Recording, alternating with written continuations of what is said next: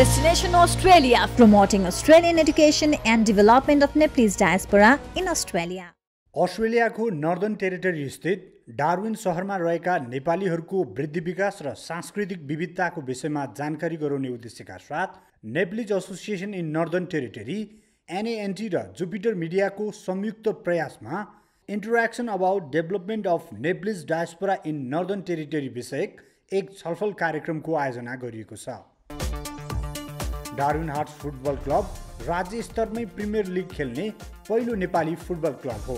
त्यस्तै उक्त कार्यक्रममा डार्विन सम्बन्धी कपोकल्पित भ्रमहरू चिर्दै आफू डार्विन आएपछि मात्र यहाँको वास्तविकताको बारेमा थाहा पाएको चार्ल्स डार्विन विश्वविद्यालयबाट स्नातकोत्तर तह उत्तीर्ण गरेका सुशान्त खतिवडाले जानकारी दिनुभयो। Like you said, it is very important that we get to know what a student is thinking about Darwin and what is the expectation and what is the reality. So when I was researching about universities to go to in Australia, one thing that I came across a lot is a lot of people told me a lot of things about Darwin and Northern Territory, which is absolutely not true. That is one thing that I experienced a lot. And even today, I'm also working in CDU as a future international student advisor, and I talk to international students on an everyday basis. I talk to at least 30 to 40 students, prospective students who are residing in Nepal, in different parts of Nepal, and also in Sydney and Melbourne.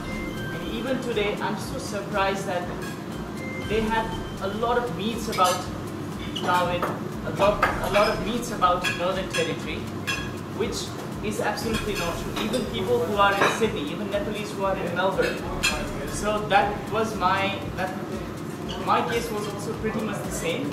When I decided to come to Darwin, a lot of people told me that there are no jobs in Darwin, and I came here and I saw that there are plenty of jobs, and that's one thing that you don't have to worry about when you come to Darwin. And another thing is, people think Darwin is so remote, and they think that it's so hot as Middle East.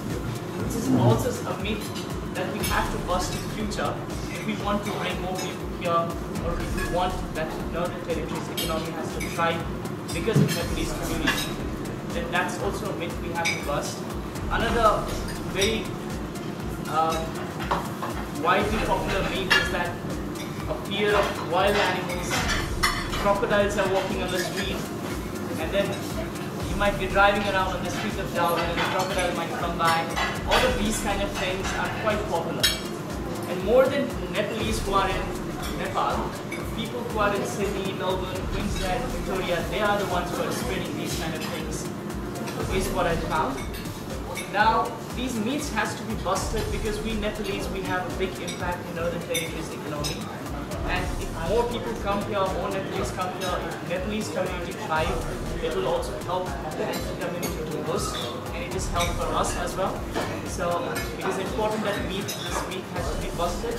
I must add one thing here that Professor Scott Cohen's love for Nepal is quite admirable.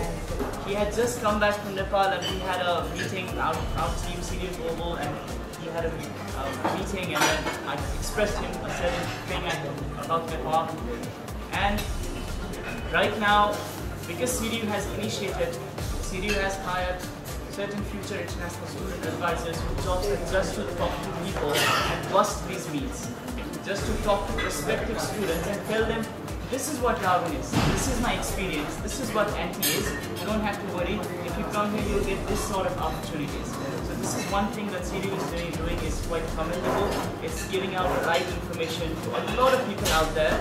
Thousands of Nepalese are getting right information because of this initiations, which I find very commendable. And I think NT is a land of opportunity. And another thing, that before I came here, I didn't know that there are a lot of Nepalese. I thought that I wouldn't meet any Nepalese. I thought I would just meet Australians, Aussies, and other Nepalese people. After coming here, I was surprised that there are so many Nepalese, and it feels quite welcoming and it feels quite good here to see a lot of Nepalese helping other Nepalese. I have not known many of you, but few of you I have known here, and I've had a very good relationship with them. One of them is Kastai here, Sthitya there, and Magendra there. So it feels good to come here. NT is a very good place for Nepalese students to come in terms of opportunity, in terms of career perspective, in terms of education. So we have to bust those myths, and we have to bring more students to us. Nepalese community thrive, and Nepalese community help and to thrive. That's what I'd like to say. Without the reports, we are not Destination Australia, promoting Australian education and development of Nepalese diaspora in Australia.